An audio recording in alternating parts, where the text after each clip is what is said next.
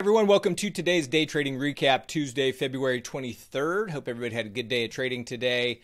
Got back most of what we lost yesterday, plus 1,013 on the day. So let's go over these and I'll show you what happened. Starting with the Mighty 90s, just had one Mighty 90 trade, plus 740 in Facebook. So nice trade there.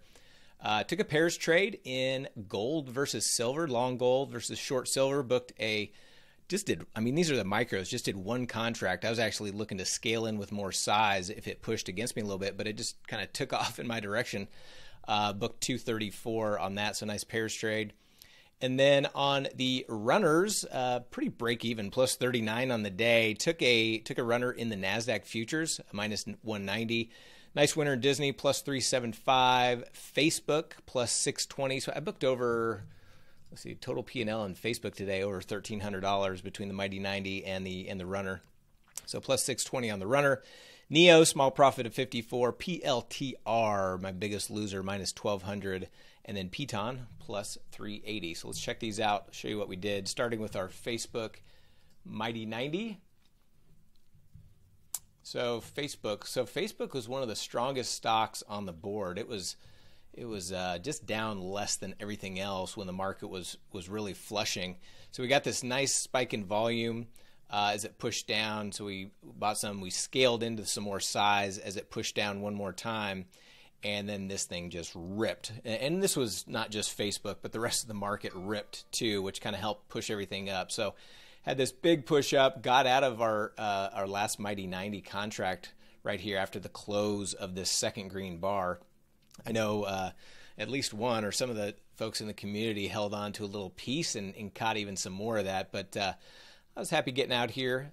So plus 740 on that trade. Nice, really nice trade in Facebook.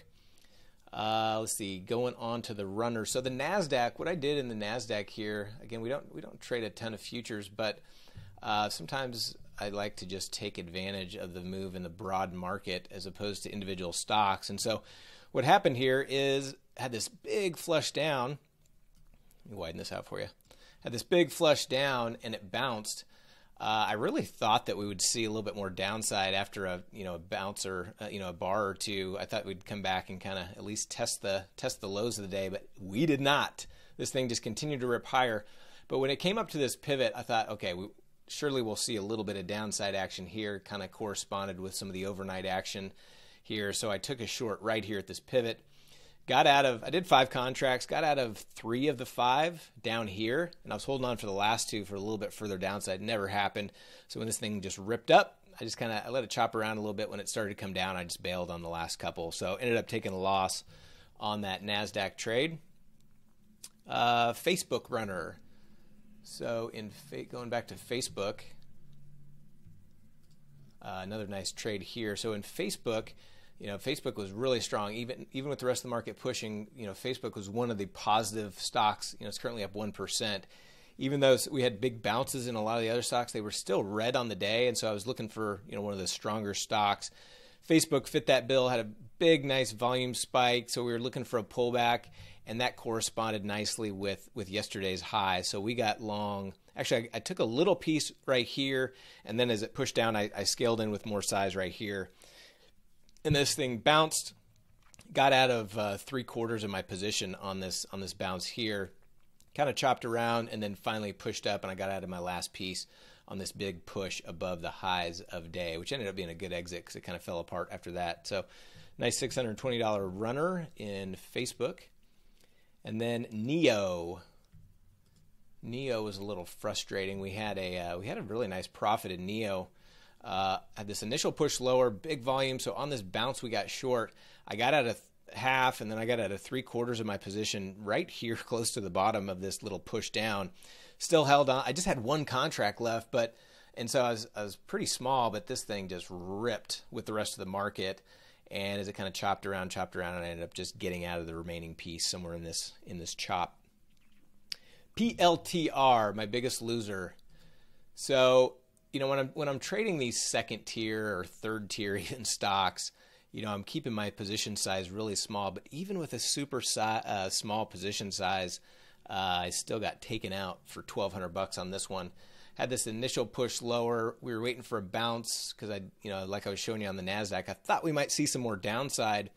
But on this bounce, we got short, and this thing just never gave us any downside whatsoever to even get out of part of our position, and it just ripped higher. So finally, when it came down here, I closed out a half just to reduce my position size even further, even though I was pretty small. And then when it chopped around and it started to push up, I think on this bar right here, we kind of broke through the highs of the day. I just bailed on the rest. And so I ended up taking a nice sizable loss on that one, unfortunately. But that happens from time to time. And I talk about this a lot in the live stream, but what you'll notice is I always take much bigger size. If I'm on the big board, I call it, with these top 8 stocks, which are your most liquid, your biggest, they really move the best with our strategies.